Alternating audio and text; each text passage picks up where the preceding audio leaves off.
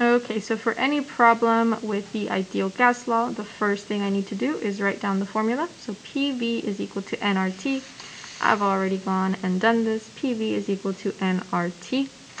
Next thing is I have to identify the given variables. So within the problem, I have to go and see which variables they gave me out of my P, V, N, T, and R, or R and T.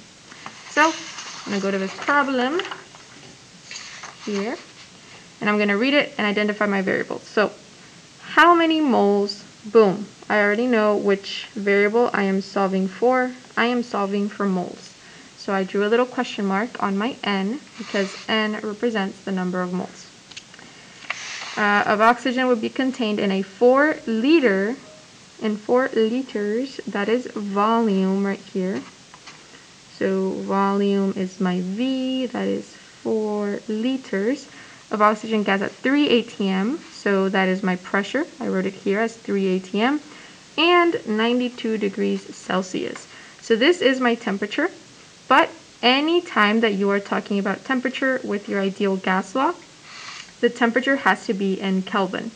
So I have to convert 92 degrees Celsius into Kelvin. And I do that by doing degrees Celsius plus 273 is equal to my Kelvin. I have 92 degrees Celsius plus 273. I'm going to take a calculator.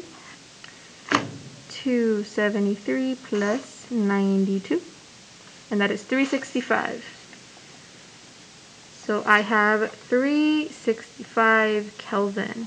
And now you may be wondering, okay, well, what about R?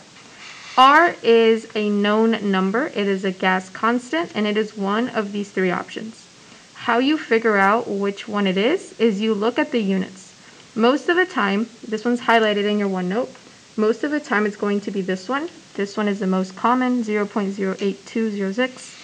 So let's look at the units. I got liters. Let me do a different color here. So I got liters. I got liters. I got atmospheres, ATM. I got atmospheres, ATM. I got moles. Moles is what I'm trying to find. And I got Kelvin, and I got Kelvin. So all of these units match with this gas constant. So R is going to have a value of 0.08206. And now I have a number for all of my variables except N, which is what I'm trying to find. So now I have to just plug everything in. So P is equal to 3. 3 times V is equal to 4. 4 is equal to N is what I'm trying to find. R is 0.08206 times T, and T is 365. So now we can multiply these numbers out and then solve for N. So 3 times 4 is 12. 12 is equal to N times 0.08206 times 365 is equal to about 29.95. And now I need to solve for N. So I'm going to divide both sides by 29.95 to get N by itself.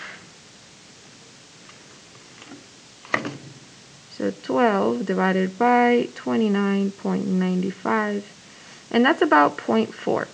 So 0.4 is equal to N. N again is the number of moles, so my final answer is 0.4 moles.